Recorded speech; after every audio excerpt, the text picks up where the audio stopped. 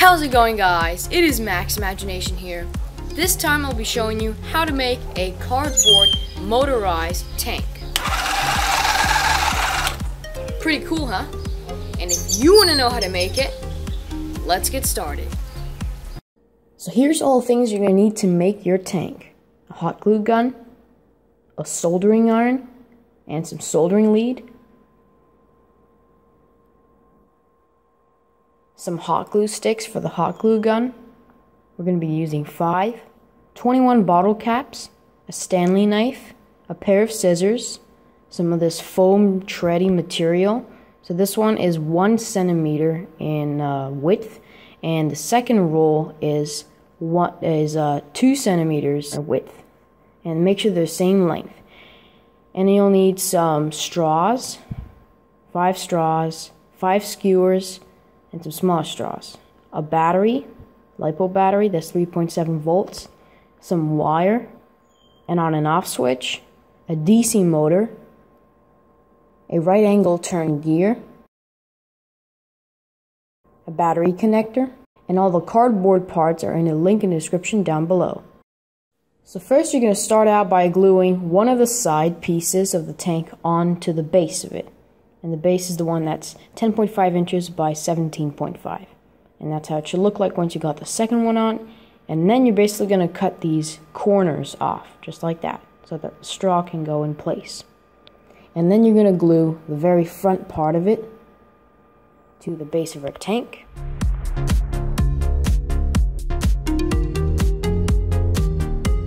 And then the back.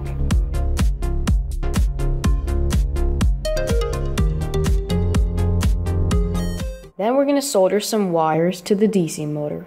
First one will go in the negative, and then the other one will go in the positive.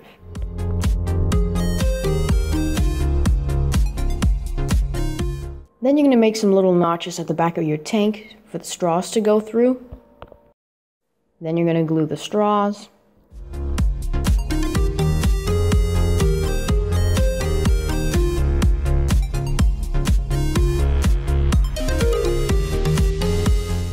Then you're going to poke one of the skewers through with the gear so that it'll go right in place, and make sure it can spin freely. Then we're going to put a piece of skewer right below where the gear is. This is just going to hold up the motor so that I can reach the gear. And once the motor is also in place, you can put a bunch of other cardboard parts around it so it keeps it solid. Then you're going to cut out a little rectangle for your switch. Pull one of the wires through that went from the motor. Wire it to one of the ends of the switch. It doesn't really matter, it'll still work. Then wire a shorter wire to your switch, and then also pull it through to the other side.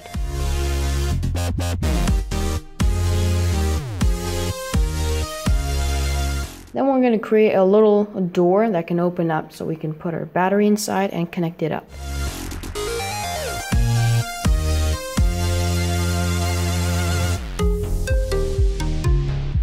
Then you're going to wire the shorter wire that came from the switch to the negative end of our connector. And then the negative end of the DC motor should connect up with the positive end of our battery connector. Now you're going to glue it in a very convenient little place so that once you have the battery inside, you can also connect it up to this connector. Then you're going to take a straw and cut it accordingly so it's the same width as our tank. Just like that, it's going to be glued to the front of it.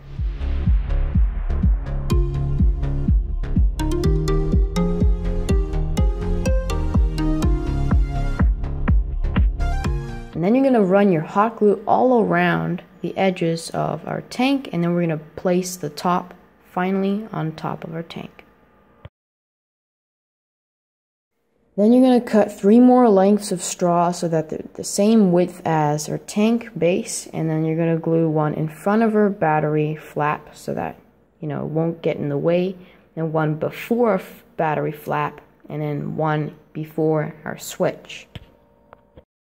Now you're going to need 20 of your bottle caps. Leave one of them out, and you're going to poke a hole in each and every one of them. Make sure the hole is in the very center of each bottle cap, just like that. Then you're going to cut up some pieces of straw so that they're about 1 centimeter in length. And what we're going to do, once we have 10 of these, we're going to glue them in between each bottle cap, like I'm about to show right now.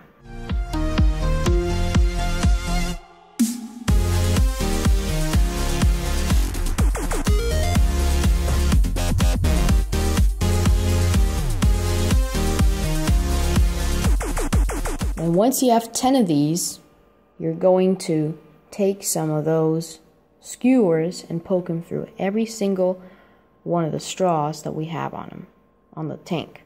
And now you're going to connect them up and also glue them, just like I'm about to show now.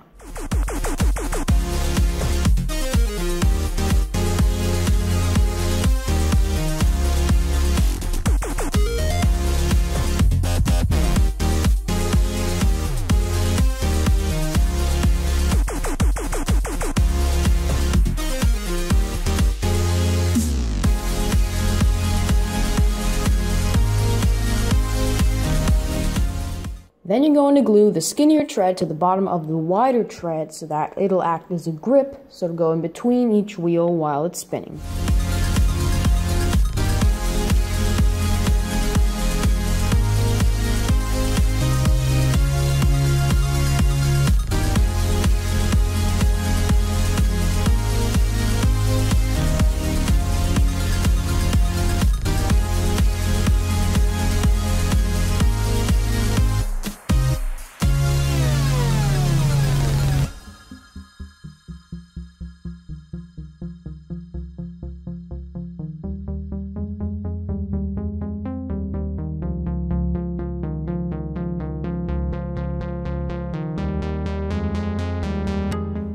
Then you are going to take the treads and pull them around the tank tread wheels, and then you're going to connect them up with some hot glue.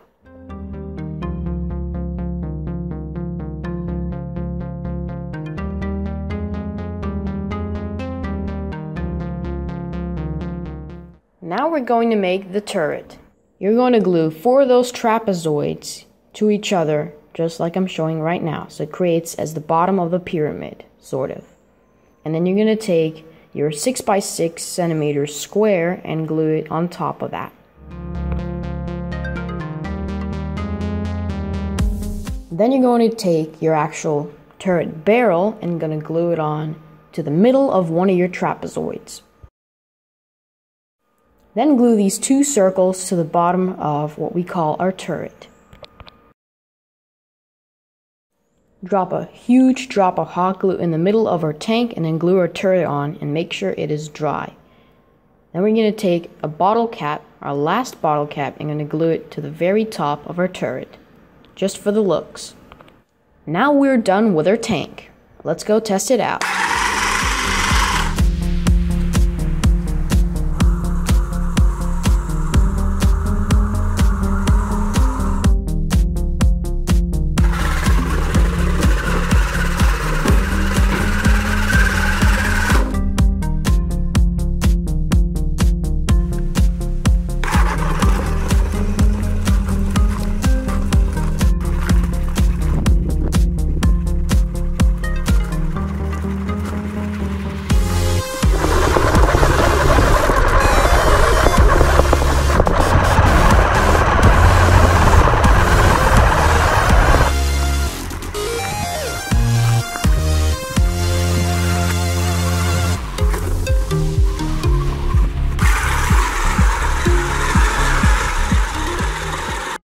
So that is all for this week's video, and if you enjoyed it, like always, hit that like button, subscribe to my YouTube channel if you haven't yet, and comment down below what you think about this tank.